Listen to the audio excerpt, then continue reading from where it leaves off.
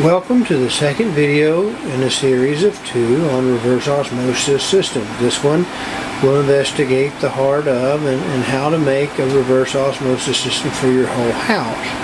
Now, at the heart of it was a 3-stage reverse osmosis system. This one is an under-the-counter unit, residential unit, and it worked up until the point where some of the internal plastic manifold pieces, which the little cartridges are attached, decided to have some plastic fatigue, and I sprang a leak and it had a little water damage in the house, and so I replaced this unit. Now, at its heart are the 3 stages that are common to RO systems. And you see stage 1 there is at your left, which is a sediment chlorine pre-filter cartridge.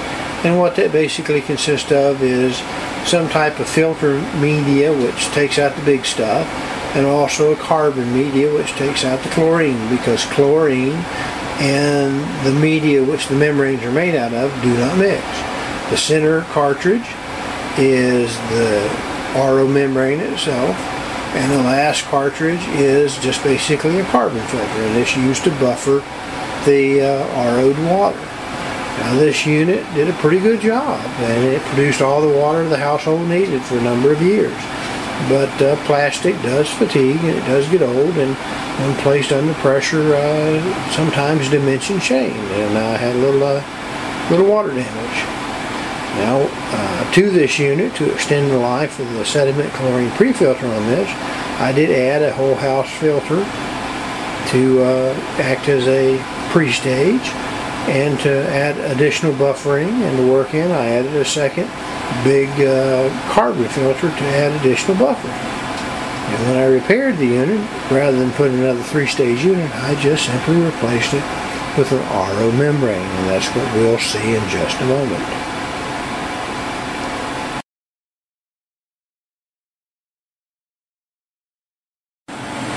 This is the second of a 2-part series on reverse osmosis for a whole house system. This is how you can set up reverse osmosis for a drinking water system in a whole house.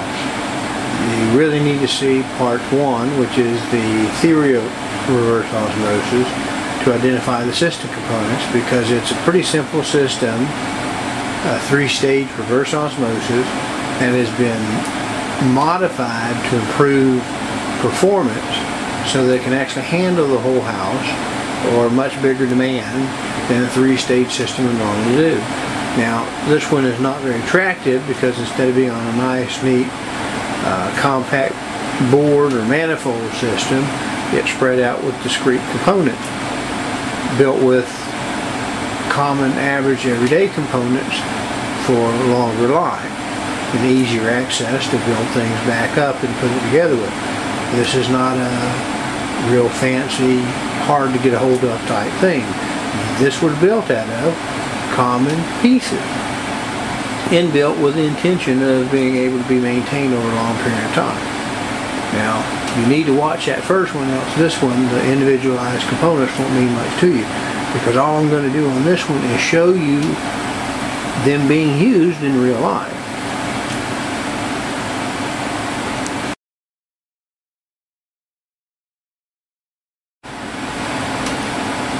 This system, when adapted to the whole house, does have one interesting modification that you must have, that I'll get to it when we get to it. But let's just go through the basic identification of components as they sit on the wall. This first can is the pre-filter.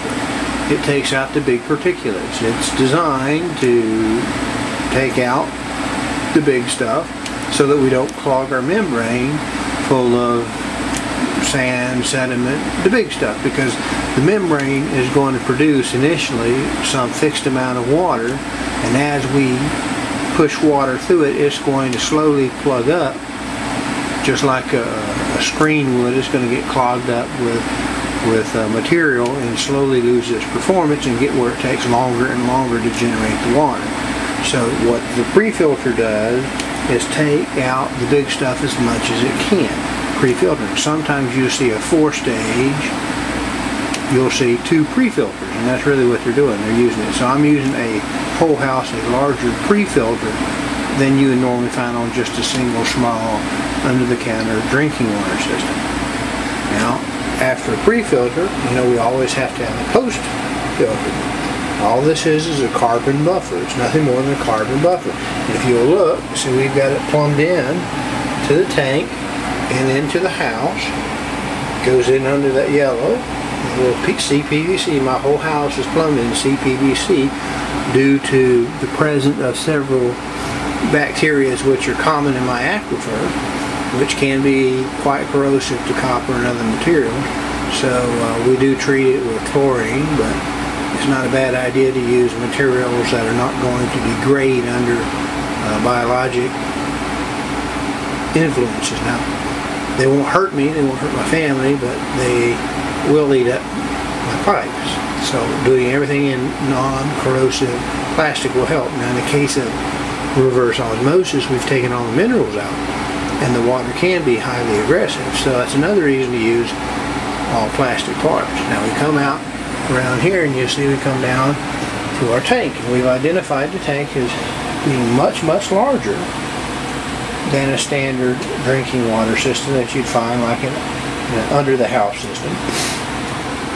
Right here we have a small tank, which is about the size you'd find for under the sink drinking water system only, and we use it in conjunction with that small high pressure pump that we use to create that high pressure zone.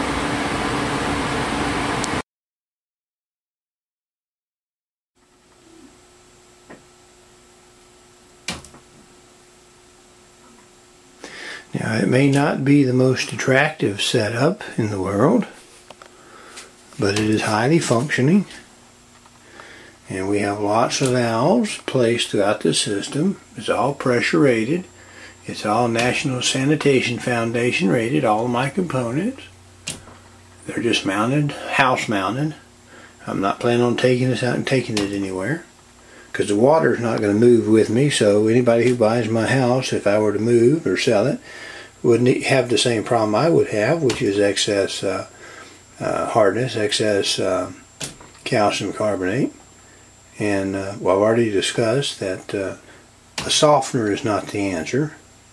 If you take your soap and suds up your water, if your water will suds, make little bubbles, then it's not too hard for washing. And adding salt into your drinking water is not good for your health, so you don't want to do that.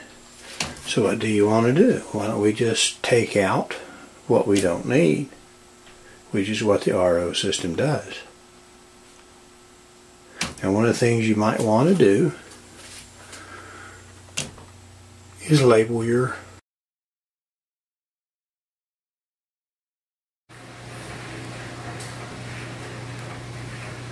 now the house, what makes this whole house is throughout the entire house we have one of these taps, and all is tall, but we've got one of these taps at every sink in the entire house and at the ice maker to take out the mineralized water. So this is the demineralized RO water, so we don't get that. You can drink the mineralized water, probably wouldn't hurt you too bad. It just may give you an increased incidence of kidney stones.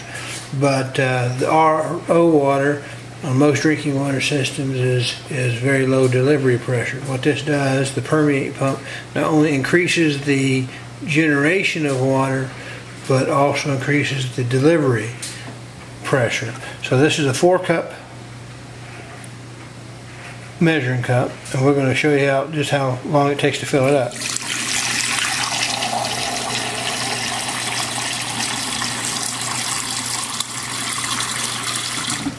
So that's 1 US quart. So that's not too bad.